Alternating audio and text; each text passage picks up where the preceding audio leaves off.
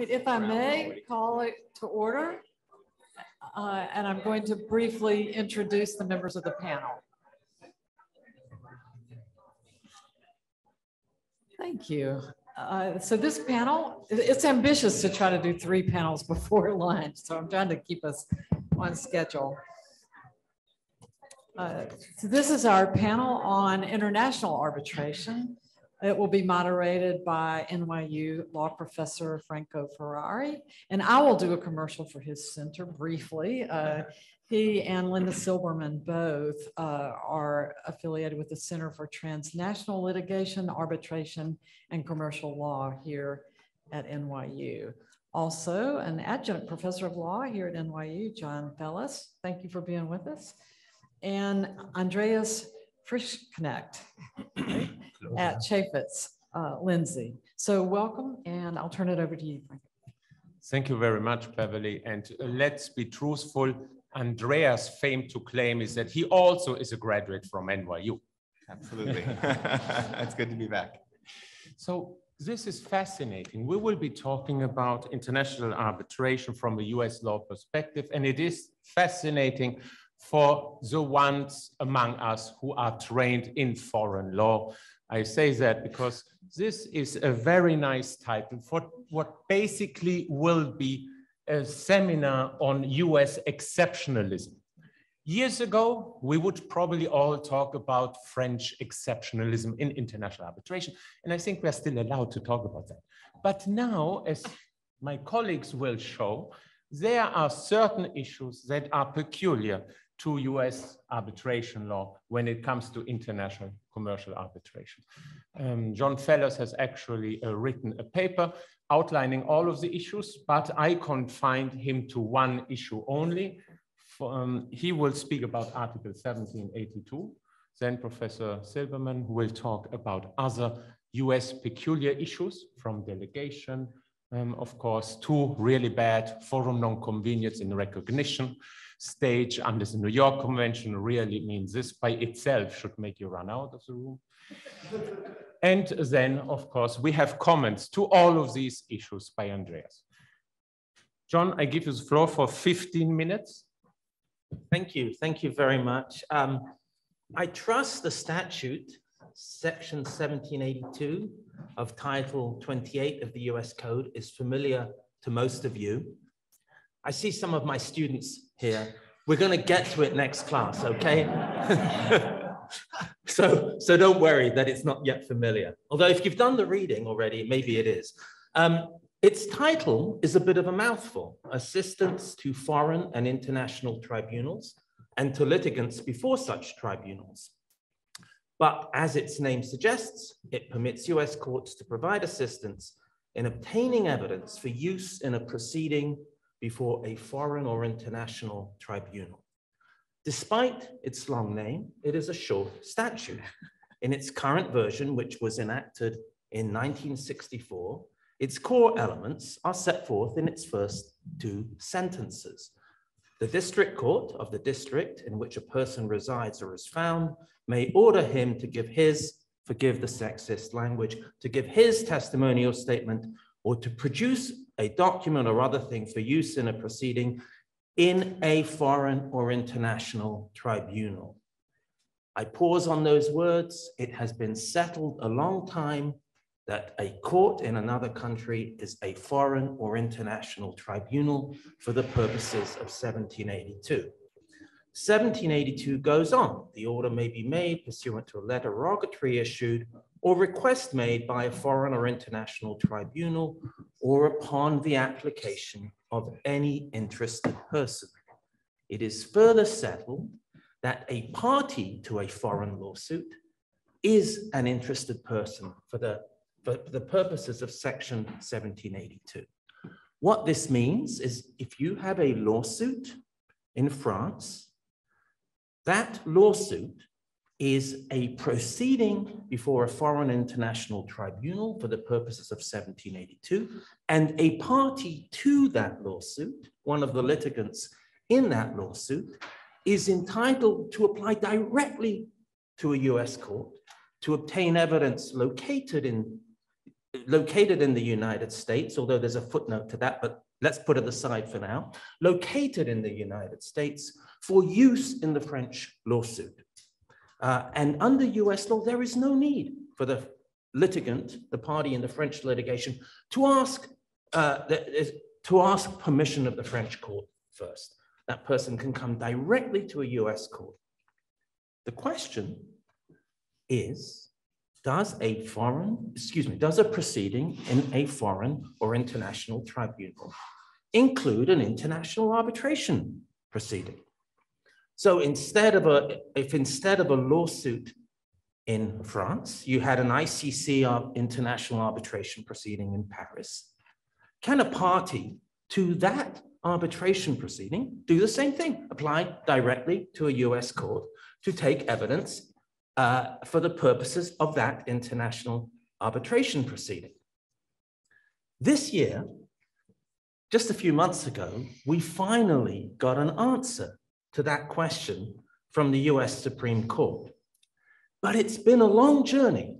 1782 has been used in international arbitration proceedings since the 90s. Applications have been made to obtain evidence for the purposes of international arbitration proceedings since about the 90s.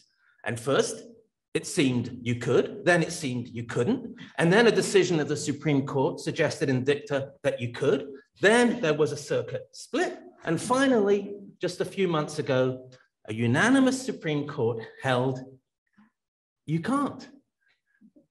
You can't in a private arbitration proceeding, such as one under the auspices of the ICC or the ICDR or the LCIA.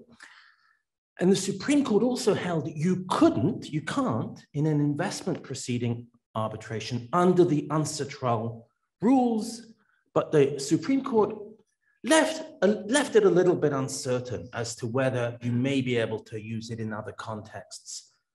Perhaps an international arbitration proceeding under the ICSID rules under an investment treaty arbitration.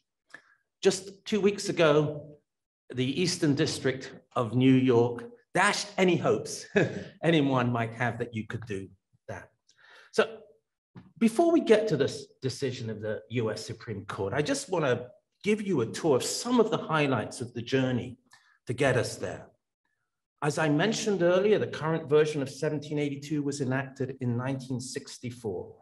And the words at issue, the words we're focused on, a proceeding in a foreign or international tribunal, were added at that time. And a principal draftsman of those changes was the late Professor Hans Smit, George Berman's former colleague at Columbia Law School.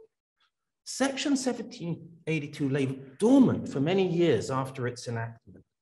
But in the early 80s, parties to foreign lawsuits began to apply to US courts to take evidence in the US for use in the foreign lawsuit, be it France, Spain, England, China, wherever. And 1782 became a veritable cottage industry, with US lawyers writing articles and giving talks about it to lawyers from other countries in the hopes that they could persuade them to enjoy the dubious pleasures of US discovery. There were, you might say, waves or even tsunamis of 1782 applications at that time, but not red ones. Then in the 1980s, sorry, took a while. You meant to quote. In the 1980s, someone had the bright idea of using 1782 in international arbitration proceedings. Some district courts granted them, some didn't, and some said we would grant them if they were blessed by the arbitral tribunal. But in 1999, in the case of NBC versus Bear Stearns, the Second Circuit said, you can't use 1782 to obtain evidence for private arbitration proceedings. Why not? Well, based on an examination of the legislative history, the Second Circuit said that the words foreign or international tribunal refer to a governmental tribunal, not a private tribunal. And an ICC arbitration is a private proceeding, not a governmental one. Another argument that the Second Circuit offered in support of its reading rested on a comparison between 1782 and Section 7 of the Federal Arbitration Act of the FAA. It said to read 1782 to allow the taking of evidence for use in a foreign arbitration would constitute an anomaly, would give rise to an anomaly. Why? Because Section 7, which applies to evidence taking for arbitrations in the United States, gives courts less authority to allow for the taking of evidence than as compared to an international arbitration proceedings if we were to allow 1782 to be used. Why is that? Well, here's one example. As I mentioned, under 1782, a party to a foreign arbitration, an arbitration in France, can apply directly to a US court. Doesn't have to ask the arbitrators first, doesn't have to do anything. It has the right to apply directly to a US court. Under Section 7 of the FAA, courts can assist with the taking of evidence for arbitrations in the US, but the only thing they can do is enforce an arbitral summons. In other words, the arbitrators, in effect, have had to have asked for the evidence, whereas under 1782, the parties alone could seek the evidence. And the Second Circuit said that such an inconsistency would be devoid of principle. Now, I just want to note in passing, that Professor Hans Smit submitted an expert affidavit to the effect that in his view, the term tribunal included an arbitral tribunal, and the Second Circuit basically said we attach no weight to that. Now, after the Second Circuit decision in 1999, the Fifth Circuit agreed. We agreed with the Second Circuit. So for all intents and purposes, we all thought, I was practicing at this time. I managed to see this whole thing straight through from beginning to end. And we all thought effectively, okay, you can't use 1782 for international arbitration proceedings. That was the state of the law for the next 5 years. Then in 2004, a case reached the US Supreme Court. It was a 1782 case, the first time a 1782 case reached the US Supreme Court. It didn't involve international arbitration. It involved an application to take evidence in connection with an investigation by it's a bit of a mouthful, so I'm going to look at my notes, Directorate General for Competition of the Commission of the European Communities.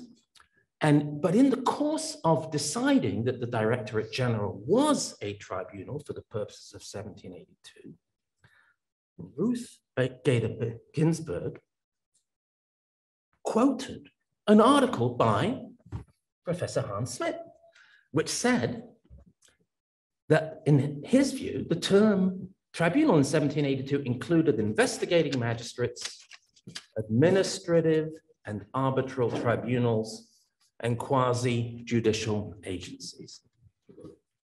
Okay, I need to speed up. It didn't take long.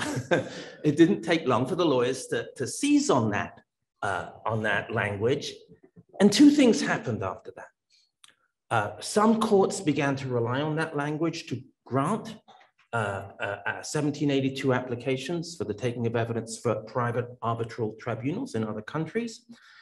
And courts unanimously allowed the taking of evidence for investment treaty arbitrations in other countries.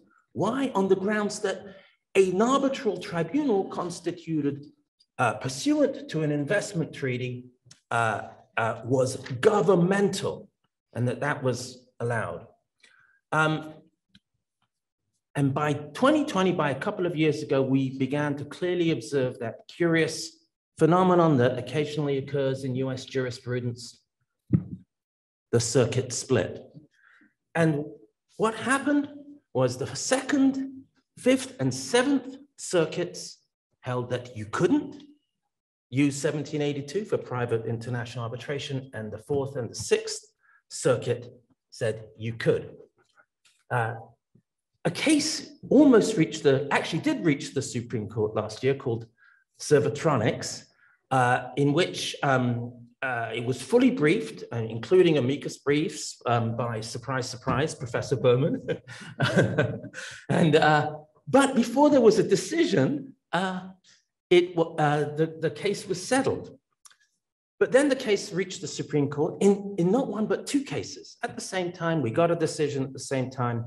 ZF Automotive, which was a private tribunal seated in Munich under the DIS rules, the German Institution of Arbitration rules, and an investment treaty arbitration under the UNCITRAL rules. In that case was Alex Partners.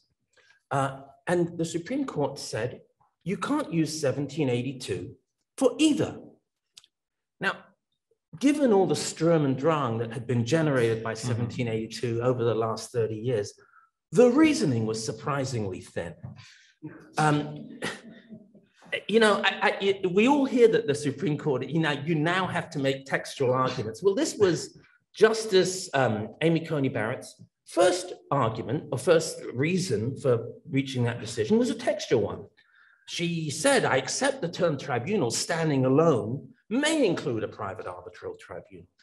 But she said, when modified by the word foreign or international, it is best understood as a governmental tribunal. She gave as an example the word foreign leader. The word foreign, I mean, this is a literal quote. The word foreign takes on a more governmental meaning when modifying a word with potential governmental or sovereign connotations. That is why foreign suggests something different in the phrase foreign leader than it does in foreign film. You know, as Justice Rosenthal told us this morning, context matters. Like, suppose next year NYU hired a president from another country, and if I were talking to her with Linda or Franco and I referred to the foreign president, it would be intelligible and rational in the context to know that I am not talking about a governmental official. And if I went to see a foreign film made by and funded by the Chinese government about President Xi, it would be fair to call that foreign film a governmental one. The best that can be said about the text is it's inconclusive. Justice Coney Barrett's second argument was about the purpose of 1782. She said the purpose was to encourage other countries to give us reciprocal assistance. It is difficult to see how enlisting district courts to help private bodies would serve that end. I don't think it's that difficult at all. There's nothing anomalous in saying US courts should provide assistance. If US courts were to provide assistance to foreign arbitral tribunals seated in other countries, that might encourage other countries to permit their courts to do the same in return. In fact, unrelatedly, the English High Court recently interpreted its own evidence gathering statute to allow for the taking of evidence for use in an international arbitration proceeding here in New York. Finally, Justice Barrett relied on the rationale offered by the Second Circuit, the inconsistency in reading 1782 and to allow broader discovery than Section 7. And applying all those principles to the case, she held that it neither applied to the private arbitration in Munich nor to the investment treaty arbitration under the Russia-Lithuania bit. One thing she said, because I think she is, you know, I know there's a lot of disagreement on this. I happen to agree with the court's ruling on investment treaty arbitrations. And this was her reasoning, and I think it's right. An investment treaty arbitration is effectively modeled on a private contract. A treaty is a standing offer. The investor accepts it when it commences an arbitration. It's like a private contract. And that's actually was her reasoning. In a private arbitration, the panel derives its authority from the parties' consent to arbitrate. The ad hoc panel, in this case, derives its authority in essentially the same way. Russia and Lithuania each agreed in the treaty to submit to ad hoc arbitration. If an investor chose it, the fund took Lithuania up on that offer by initiating an arbitration. As I said 2 weeks ago in the Alpine case, Judge Robert Levy, who I understand is an adjunct professor here, magistrate judge in the Eastern District, held that applying Alex, held that it did not, that an ICSID tribunal, you couldn't get, you rely on 1782 to take evidence for an ICSID tribunal. The Alex Partners case involved an UNCITRAL tribunal. Let me stop there because I know I've gone over. You were very kind, Professor Ferrari. Thank you very much. If the non-native speaking persons among us have learned anything, is that arbitrability does not mean arbitrability and a tribunal is not a tribunal. So when I first read 1782 many years ago, when I first came here, of course, to me, it was obvious what a tribunal would mean, but I'm wrong. So at this point, Linda, you have 15 minutes as well for your talk. Thank you. I'm going to take up 3 specific issues relating to the recognition and enforcement of foreign convention awards that I think are good examples of U.S. exceptionalism in international arbitration. First is the requirement of a jurisdictional nexus to bring a proceeding for recognition and enforcement. Second, the role of forum nonconvenience in recognition and enforcement actions, and how the US courts respond to a set-aside at the seat of the arbitration. And just a brief word about terminology in discussing recognition and enforcement of arbitral awards in the United States. Chapter 2 of the Federal Arbitration Act, which implements the New York Convention, uses the term confirm the award rather than recognize or enforce. So I'm going to use those terms interchangeably, as do the courts. First, the jurisdictional requirement for recognition and enforcement. As I think most of you know, the New York and the Panama Conventions identify a set of exclusive defenses that can be used to resist recognition and enforcement of an arbitral award. But the absence of jurisdiction over the defendant is not one of them. But Article 3 of the New York Convention provides that each contracting state shall recognize arbitral awards as binding and enforce them in accordance with the rules of procedure where the award is relied upon, and the Panama Convention has something similar with somewhat different language. Now, a few countries, including the United States, do require a jurisdictional nexus in order to recognize or enforce a foreign arbitral award, although many countries, including Canada, do not. And the requirement of having such a nexus did not until recently pose any significant problem for the United States, because either property of the debtor or personal jurisdiction over the debtor would have sufficed. And of course, in most instances, an award creditor wants enforcement in a forum where the defendant has assets, and attachment of those assets is the basis of jurisdiction in that context. But when the award debtor does not presently have assets in the United States, but where they are likely to come in later, the award creditor may want recognition of that award now, particularly because this is another exception. In the US, there's a 3-year statute of limitation in which to bring the recognition and enforcement proceeding. And in a case where there are no assets in the territory, personal jurisdiction is going to be required. There are some other reasons that personal jurisdiction might be attractive, even if there are assets. But until recently, personal jurisdiction did not seem to be a significant hurdle.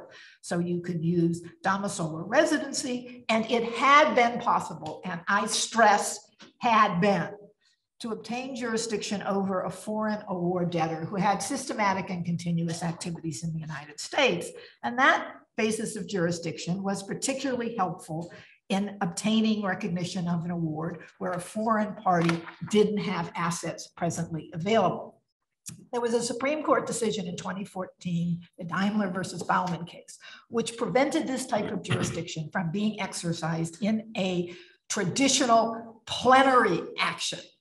And courts in the United States now started to rely on Daimler as a basis for limiting jurisdiction over a foreign award debtor, and the Sonera case in the Second Circuit did just that. Now, the Daimler rule made good sense in a plenary action, which is, the usual kind of litigation, and it's an attempt to prevent forum shopping when the case has only tangentially a relationship and the forum has only a tangential relationship to the parties of the transaction. But a proceeding to recognize and enforce an arbitral award is quite different. It's summary in nature. It has limited defenses. And of course, the conventions are designed to ensure the portability of arbitral awards. Unfortunately, lower courts appear to have embraced an era. They are going to require that the defendant be at home, meaning it has its place of incorporation or principal place of business in that forum. But the Supreme Court has not addressed the issue. I wrote an extensive article about why these requirements, why the Daimler requirement had no relevance in recognition and enforcement. And maybe the Supreme Court will eventually see the issue my way, even if they have not been so receptive to George. I noted earlier that an independent jurisdictional nexus doesn't seem to be required in a number of countries. So one reason may be that there's a sense that parties who agreed to arbitrate under one of the conventions may have in fact consented to recognition and enforcement in another convention country. However, lower courts in the United States seem to have rejected that view. Although I just mentioned this now, a domestic jurisdiction case argued this week, the Mallory case in the Supreme Court on a very different issue, but has focused on the role of consent as an independent basis of jurisdiction. So something may flow from that, we'll have to see. And in that sense, it's interesting to note that with respect to a recognition proceeding brought against a foreign state or instrumentality, a specific provision in the Foreign Sovereign Immunities Act, 1605A6, establishes both an exception to immunity and a jurisdictional nexus to the United States. And that provision says that an action against a foreign state or instrumentality is proper to confirm an award made pursuant to an agreement to arbitrate when the award is governed by a treaty in force in the United States that calls for recognition and enforcement. And although the Due Process Clause does operate as a limit on what is in fact statutory basis of jurisdiction, 1605A6 arguably rests on a theory of applied consent, and it's an formal assertion of jurisdiction. And so I just point out that recognition of an arbitral award, jurisdiction in that case may be easier to establish against a foreign state than against a private defendant, to the effect that you can use sort of implied consent. Okay, let me move on to the role of forum nonconvenience. This one may be even more exceptional than any of the others. As I said, jurisdiction is something that other countries use. And I just should mention, George has a compendium of recognition and enforcement practice across countries, and it gives an overview of many of the issues we're talking about. Forum nonconvenience, of course, used in many common law countries. It's used in a plenary action where a court has discretion to dismiss a case if it thinks there's an adequate alternative forum that's more appropriate. But extending that doctrine to recognition and enforcement of foreign arbitral awards is much more controversial, and other common law countries do not use it in this context. Now, courts have justified the use as a rule of procedure under Article 3 of the Convention. And you might not think that forum nonconvenience is the type of procedure that the conventions have in mind. But the Supreme Court, in one of its other rulings, has referred to forum nonconvenience as a rule of procedure. And indeed, with respect to other conventions, including the Montreal Convention, courts in the United States have understood it as a procedural doctrine that can be used, and therefore holding forum nonconvenience intact. The Court of Appeals for the Second Circuit in the Figueiredo case held that forum nonconvenience was appropriate in a court in the United States, and they dismissed an action against a foreign state where there were other assets, although more limited than the ones in the United States, but there were assets available in Peru. On the other hand, moving again to something of a circuit split.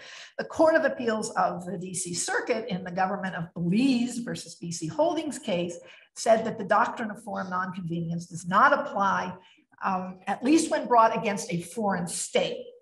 Now, the rationale of that case, along with an earlier one, is that the foreign defendant's assets in the United States can only be attached in the United States, so there's no adequate alternative forum.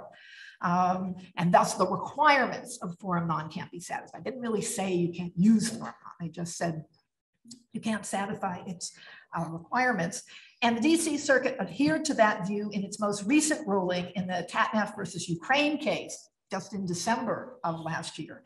And despite the split among the circuits, the Supreme Court just denied cert on that point. So although I agree that forum nonconvenience is inappropriate in this situation, I'm certainly not persuaded by the DC Circuit's explanation. I'm not quite sure why, if there are other assets, that's not good enough. Now, the new restatement of international commercial and investor state arbitration takes the position that a foreign convention award is not subject to forum nonconvenience. And they say, and on this point, I disagree with George, they say it's incompatible with the convention obligation of a contracting state. I'm not at all sure that the convention prohibits it. I think a more persuasive argument is that it's an inappropriate doctrine in the context of recognition and enforcement. The summary procedures undercut any need for the traditional reasons that you use forum nonconvenience. So if I have just a few minutes left, let me just say a word about enforcement of awards set aside at the sea. The question about how to treat an arbitral award that's been annulled elsewhere is faced by many countries. And that comes from Article 5.1e that says recognition and enforcement may be refused if the award has not yet become binding or has been set aside or suspended by a competent authority of the country in which or under the law of which that award was made.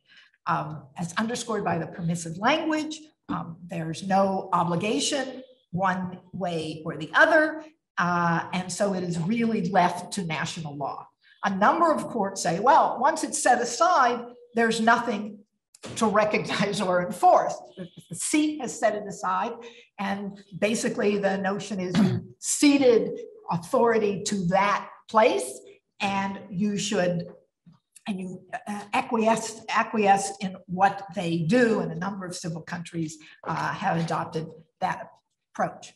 A few countries, most notably France, and this is really one of the French exceptionalisms that Professor Ferrari mentioned a minute ago, they view international arbitration as its own regime and a transnational order. And so an award annulled at the place of arbitration is really irrelevant what they do. We'll use our own law, French law. It doesn't mean we'll necessarily enforce the award, but we'll look to the grounds under French law.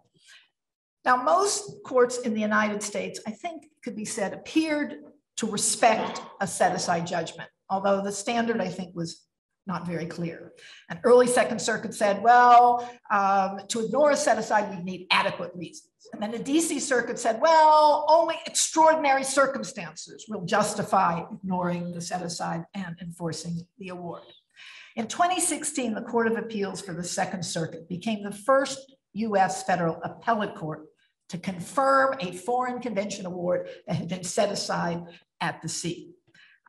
The Court of Appeals in the Camisa versus Pemex case recognized an award in favor of Camisa, which was a Mexican subsidiary of a US corporation, against the Mexican state-owned petroleum company, Pemex, and they recognized that even though it had been set aside by a court at the Mexican Sea.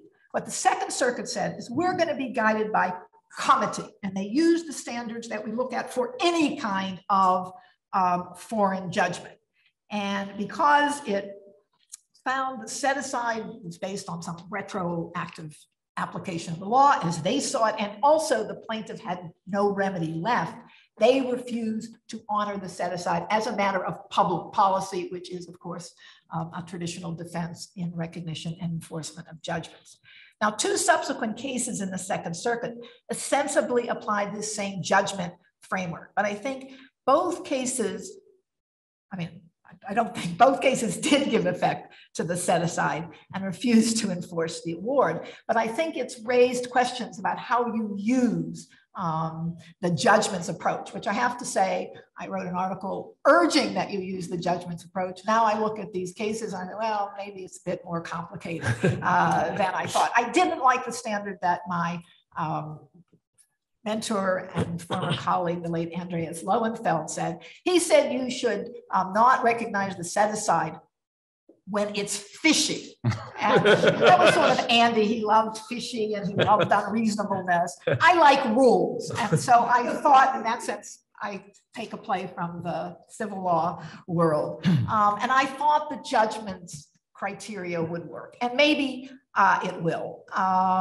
In Tai Lau, the court said, well, the grounds there were different, and so they also have a second crack, so it's different than Pemex. And then the most recent case, in which Andreas was a counsel, may be a little more troubling, because it was alleged there that the Nigerian court at the seat had set aside the award against a Nigerian state entity, and it was alleged that the unfairness in the Nigerian system always favored a state entity. So they were always going to set aside an award when the beneficiary would be the state entity.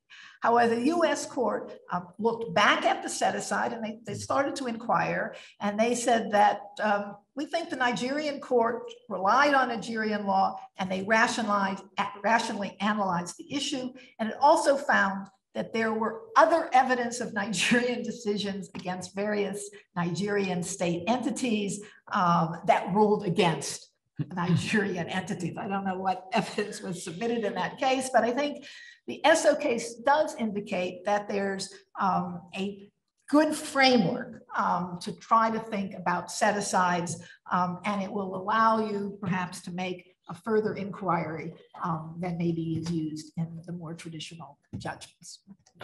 Thank you very much. A lot of food for thought, but let's be clear, no forum non-convenience in recognition under the New York Convention. Whatever colleagues court say, forget that. He has a view. I never have views. So as far as forum non-convenience in the Montreal Convention, of course, let's be truthful, the French Supreme Court has criticized exactly that approach, because even under the Montreal Convention, probably forum non-convenience should not be used. And the better courts understood this when the Warsaw Convention was the applicable convention. So a lot can be said, and I'm normally not necessarily in favor of French exceptionalism. Here I have to actually defend French exceptionalism. Why? Because the French apply their own recognition law on the basis of Article 7. So unfortunately or not, Article 7, of course, of the New York Convention allows domestic rules on recognition and enforcement to come into play.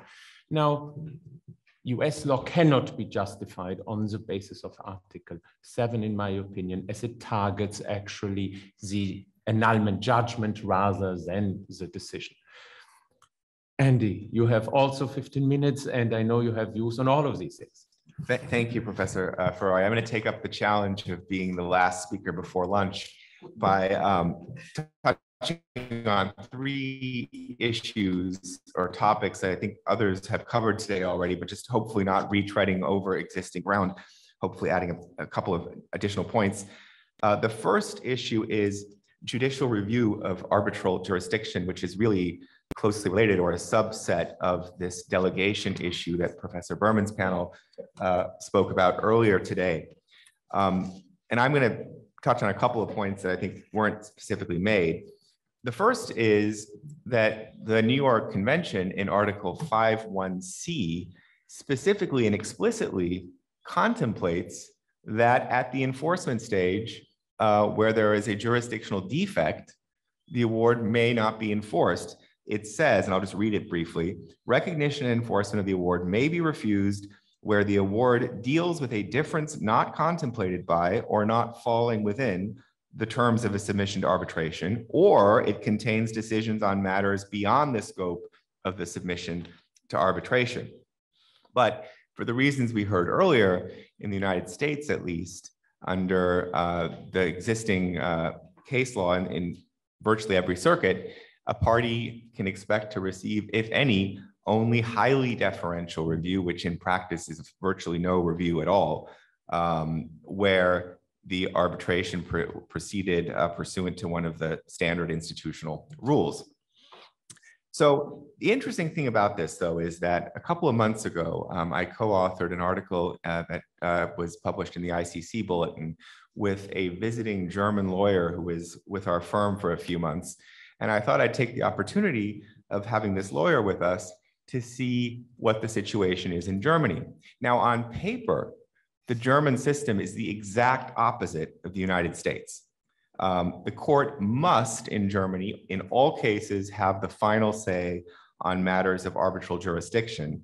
Review is always de novo. The parties can't waive it, not permitted to waive it, and a party can seek preventive judicial determination of arbitral jurisdiction before the tribunal has even been constituted. So the exact opposite of what we have here as a practical matter.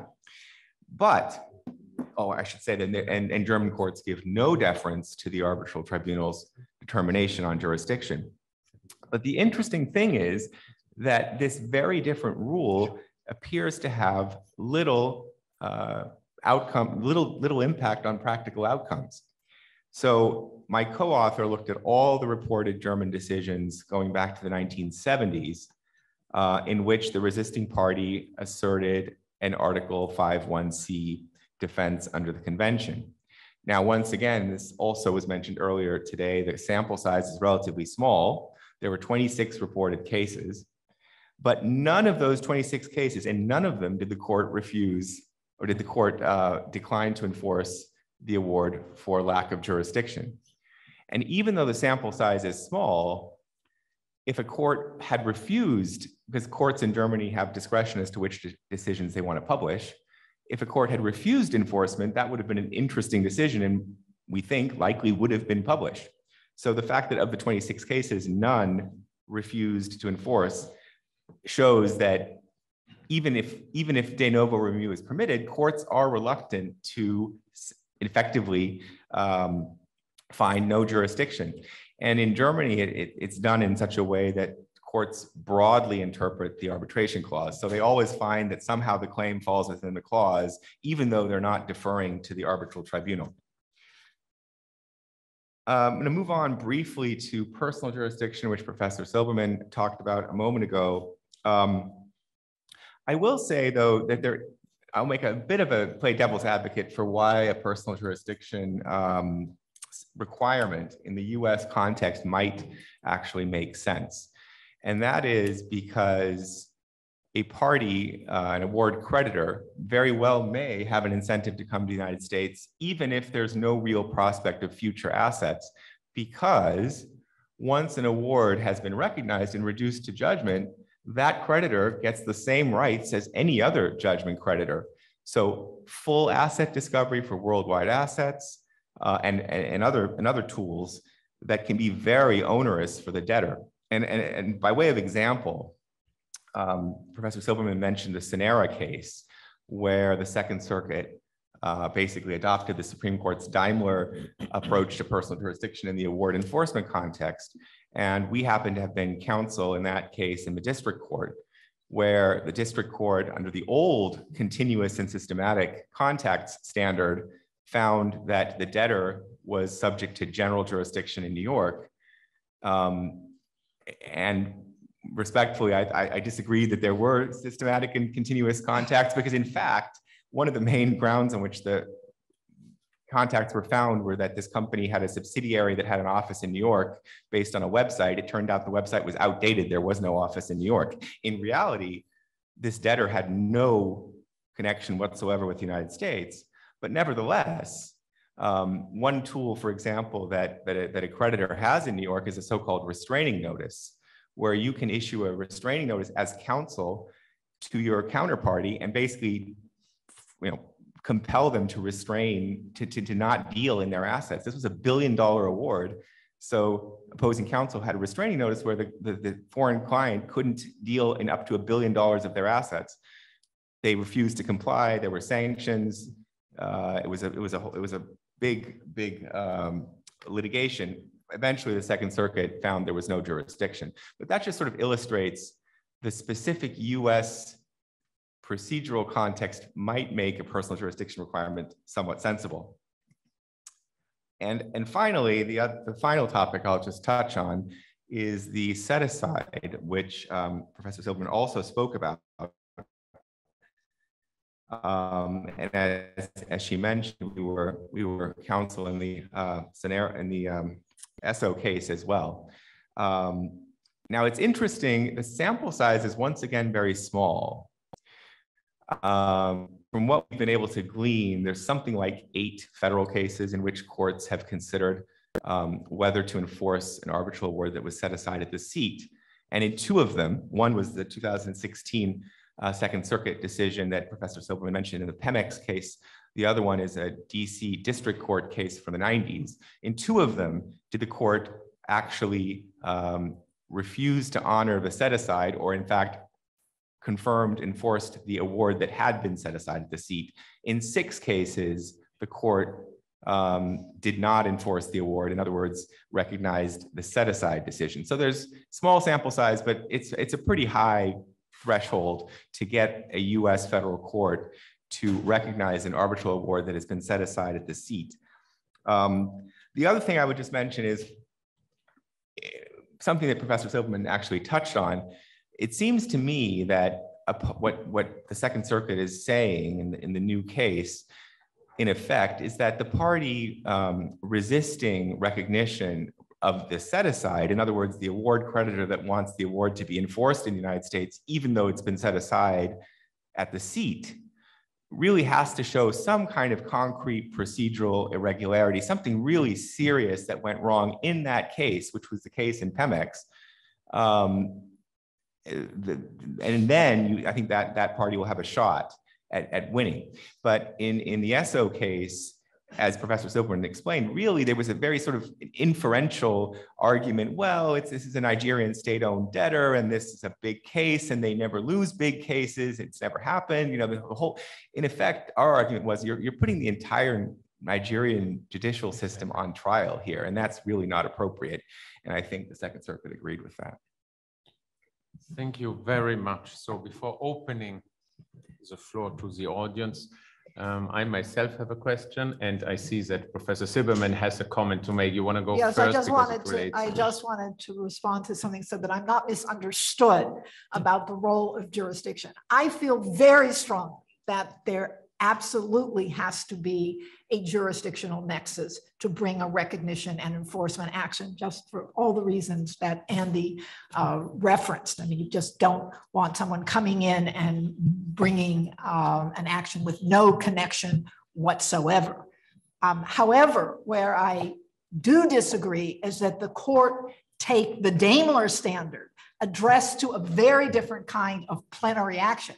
So in the article that I wrote, I suggested, both with respect to recognition of awards and judgments, that old systematic and continuous activities, that if the foreign defendant, the foreign award debtor, whether it's a judgment or an arbitral award, is doing systematic and continuous activities, that is good enough. And it's good enough because the Daimler rule was designed for a very different kind of proceeding, a plenary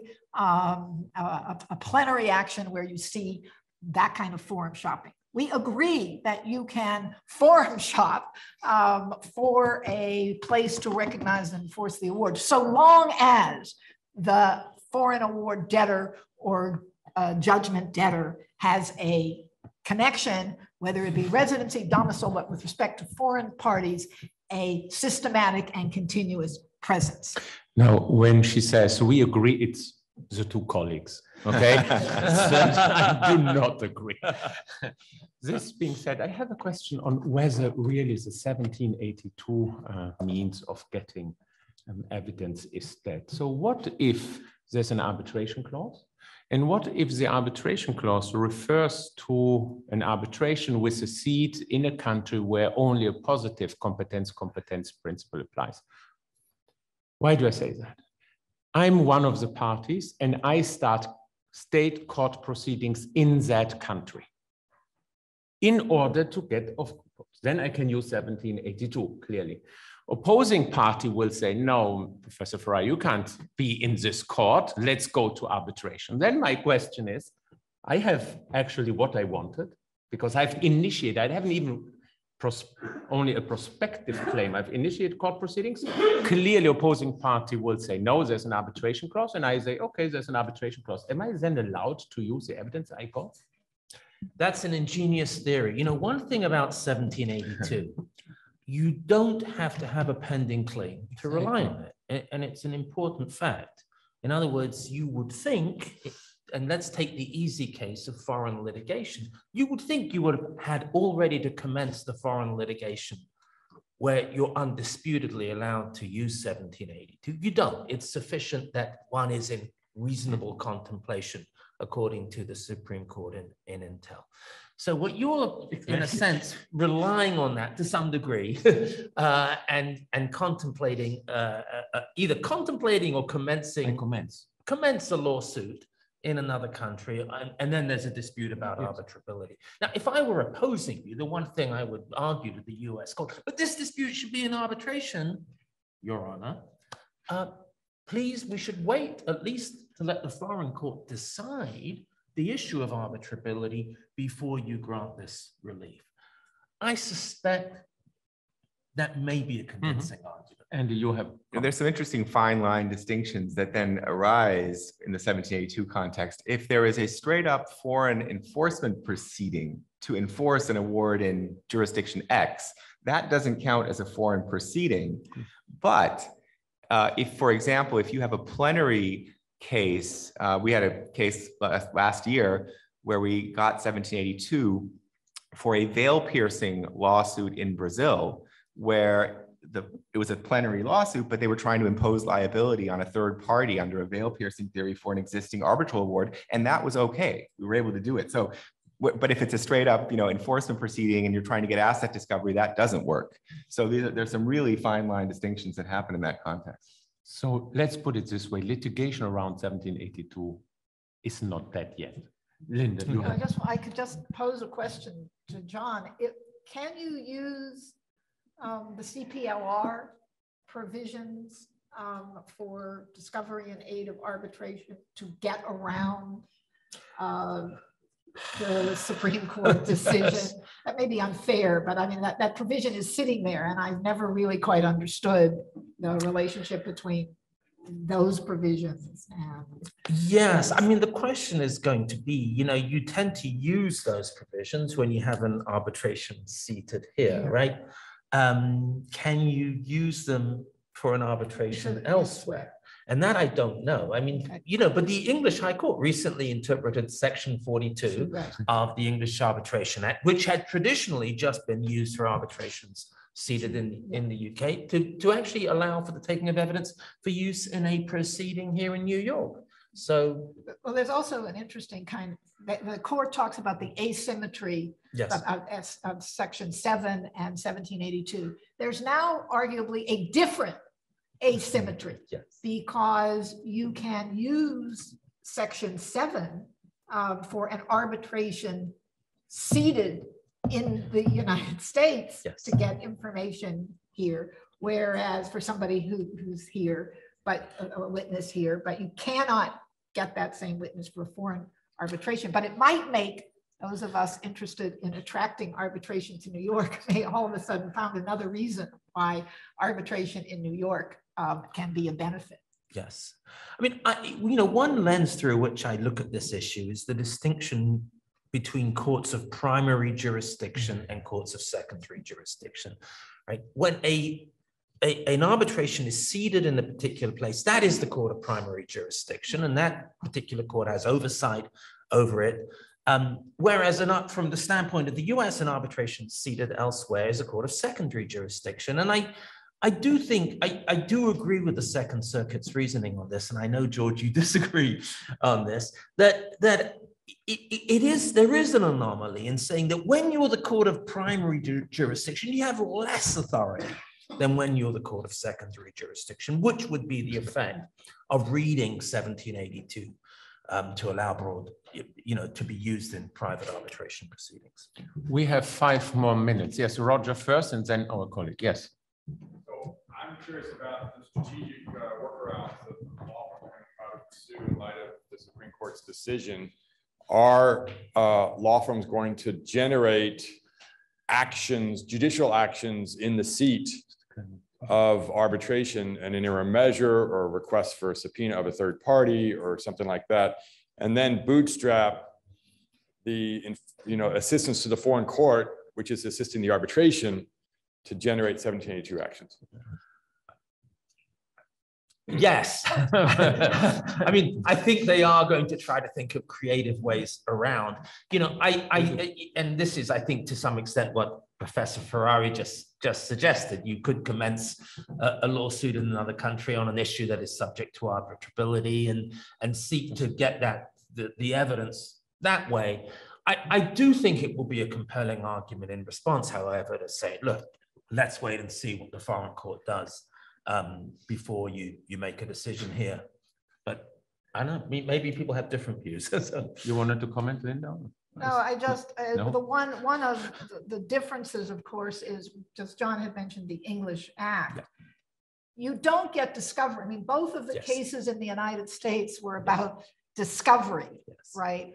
And 1782, has posed a sort of curious limit because you can't use it at all to get even information for the hearing. And of course, the English Act, which reaches arbitration seated elsewhere, will not get you discovery. It will get you information at the hearing. So one of the things, the reaction to 1782 has often been about discovery, but I think one thing that's sometimes overlooked is that you now have taken away the ability to even use that information in a hearing. And so some of those foreign courts will get you that information, at least for the hearing. Please. Thank you so much. My question is also about 1782, 1782 and ICSID.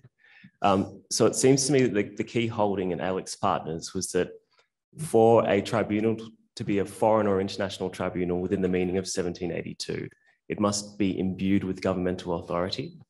Fast forward to Alpine, and Magistrate Judge Levy found insufficient support for the proposition that China, as the home state of the Hong Kong incorporated entity Alpine, and Malta had intended to imbue an ICSID tribunal with governmental authority.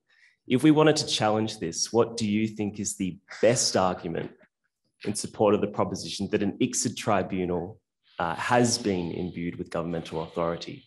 Maybe by reference to the Administrative Council, the fact that they have the right to designate arbitrators, the panel, etc.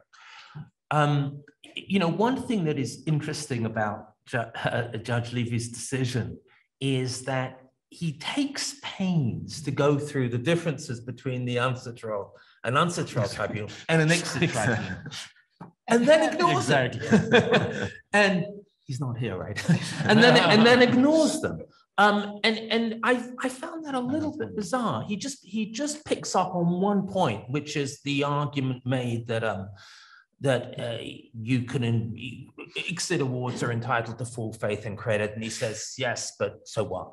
But I do think that there are differences. You're absolutely right between an ICSID tribunal, and it's obviously a body. They're obviously permanent members of the ICSID, and so that would be the argument one would make.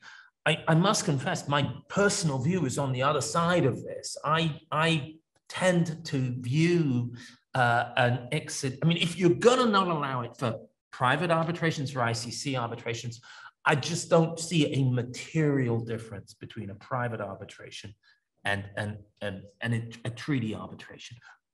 Both are, at the end of the day, are modeled on a private contract. The treaty is an invitation, and the investor accepts the treaty accepts the invitation by an offer to arbitrate, and which is accepted upon the commencement of the arbitration. You know, the tricky thing I find is, well, if because the whole point when 1782 was amended in 1964, the language taken out was court. You know, there was a reference to, I think, foreign courts or something like that, and they changed it to foreign and international tribunals. So what could that mean beyond the court once you exclude arbitral tribunals? And I've been thinking long and hard about this. Has anyone been to Ireland? I'm sure some people have been to. Every time I go, there's something in the paper about a tribunal investigating something or other that's happening. You know, the price of beef, bribes to planning commissions. There is an independent government tribunal set up. It's populated often by private lawyers, sometimes by judges. To me, that is a governmental tribunal. The participants, the people on it, are paid for by the government. They're there at the behest of the government. It's not the case with arbitrators, even ICSID arbitrators. They're paid for by the parties. You know, they have their hearings often in hotel rooms or lawyers' offices or private arbitration centers. I do think there are things that are not court, that are governmental. And if you take the position that, you know, an ICC arbitration you can't use it 1782 there, then I think ICSID follows for me. It's a nice thing about NYU Law School. You have completely different views on one and the same panel, let alone one and the same law school. We completely disagree. A very quick question, then we have to stop. You had a question, yeah. George. I want to disappoint you. John, I think you didn't give Justice Barrett enough credit. She also mangled the word international. And she said international must have a governmental flavor as well. I told my students that she's done away with private international law. Yes, yes. The only other thing I wanted to say is prompted by Linda's discussion both of forum non-conveniens and personal jurisdiction and Article 3 of the New York Convention. These discussions make me more and more convinced that we should not be putting issues of jurisdiction in the procedural bucket. We're so imbued with the substance procedure dichotomy, and we know jurisdiction is not substantive. So by default, it gets put in the procedural bucket.